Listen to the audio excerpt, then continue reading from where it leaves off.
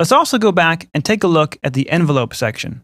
Let's clear our LFO routings and then reassign our envelope to our cutoff.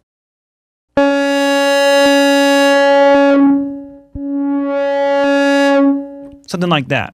We have a standard ADSR, which stands for attack, decay, sustain, release.